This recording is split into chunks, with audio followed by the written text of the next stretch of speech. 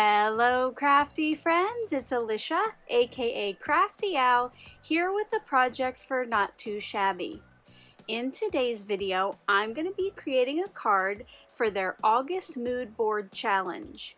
I hope you'll stick around, see what I'm going to create, and find out how you can participate and be entered to win a gift certificate.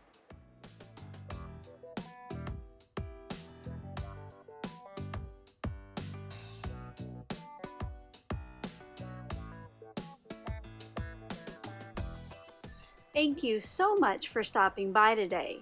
If this is your first time to the channel, I hope that by the end of this video, you'll be inspired to click on that subscribe button below and ring that bell for notifications.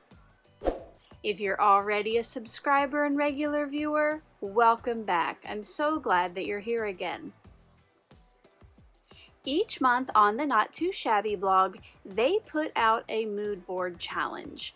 I haven't yet played along with one, but I thought this would be the month that I did. Now later on during the process, I will give you more details on how to enter the challenge so you can be entered to win a $15 gift certificate to the Not Too Shabby online store.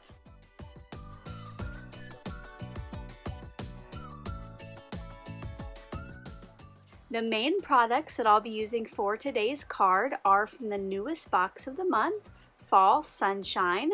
I'm going to be using stamps from the Warm Drink Cold Day stamp set and a couple pattern papers from the Pumpkin Marshmallow Slimline paper pad. Up on screen now is a look at the sketch that goes with this month's mood board, and that is what I'm going to use for my layout today. Now you might notice that background piece, you actually need a 3 3/4 inch piece of pattern paper, and this new slimline paper pad is 3.5, so I will show you how you can use this slimmer paper and create that card. When I do start the process, I'll let you know of any other products or tools that I bring in, but as always, if I leave you with any questions, you can leave those in that comment section below, and I'll get back to you just as soon as I can. Let's get crafty! Off camera, I cut a piece of craft cardstock that was 4 by 5 1/4, and I made a top fold pink card base. The first thing I'm going to do now is cut down the 2 pattern papers I chose into the sizes needed for the card. For the wood grain paper, I need 2 strips that are 3/4 inches wide by 5 1/4 inches tall. I need the pink faux glitter paper to be 5 inches tall, and eventually I want it to fill this piece of craft cardstock left to right with even borders all the way around. To do this, I'm going to cut 1.5 inches off the left side, so later I have 2 pieces to fill across the craft cardstock. I added adhesive to the back of each of the light pink glitter papers, and I aligned those on the craft cardstock so that the outside borders were as even as I could make them, which are about 1/8 inch. You'll see there is a gap, but once I have added adhesive to the back of the wood grain strips and placed it onto this piece, it does cover up that middle. Now I'm going to get started on the focal point. To do this, I will be using Memento Tuxedo Black ink with the cup from the stamp set that has all of the cute marshmallows. I am stamping this onto a scrap of Nina Solar White, and you'll notice there, because it is a new stamp, I rubbed my fingers on there to get off any manufacturing oils, and I inked it up and stamped it twice just to help get a nice solid black. I will be coloring my image with some Spectrum Noir TriBlend markers, and I will list those colors in the description box below. Now I do just basic coloring here following the suggestion from the company, which is covering the entire area with the light color, going in where the shaded area should be with the dark, blending it out just a little bit with the mid, and then going back over the center part or the lighter part with that light marker again, blending in the mid-tone. Now while I work on coloring that, I thought it would be a great time to tell you about the monthly challenge. Each month on their blog, Not Too Shabby puts up a mood board challenge with an accompanying sketch. Up on screen now is a look at August's mood board. You'll see here there are some different themed photos, there are some suggested colors. Basically, you're going to use the mood board and the sketch, if you want to, as just a little bit of inspiration to get started creating. Once you have created your project inspired by the mood board, you will link it up at the bottom of the blog post. I will have the blog post listed in the description box below, and you can go there and get lots more information on the challenge and giveaway. But basically, you're going to add your linky, and then you're entered to win a $15 gift certificate to the Not Too Shabby online store. The mood board, or this challenge, is open through August 31st, and the winner will be announced in September. I really hope that you'll give this a try. They recently hit an all-time high entries of 31. Why don't we see if we can get them to 40 this month?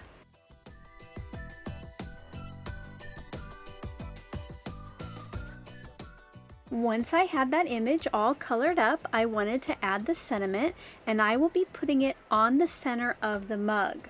The one I chose reads, "Happiness is a hot drink on a cold day."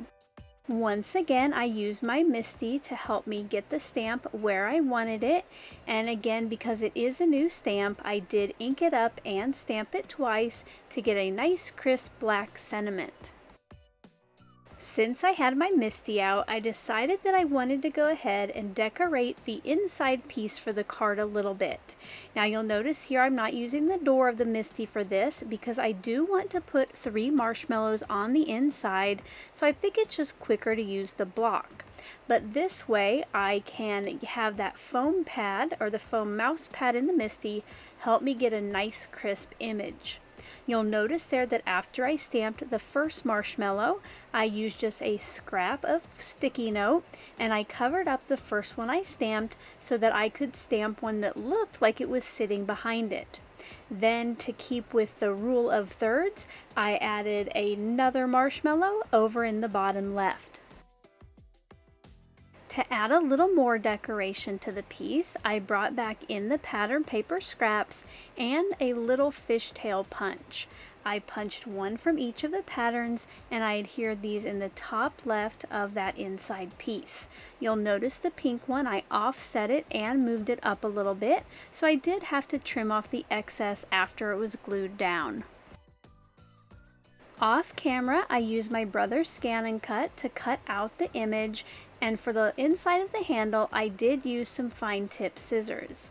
I also die cut a stitch circle to go behind this. Now that all of the parts were ready, I could start putting my card together. The decorated piece of craft cardstock went on the front of the card centered, and then I did the same thing to the decorated inside piece.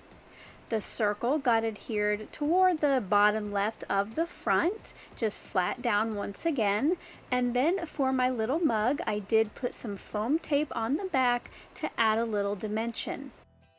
To finish the card off, I did want to add a few embellishments, so I brought in some matte white enamel dots from my stash, and I added a little trio around the mug. And here are some close-up looks at the finished card.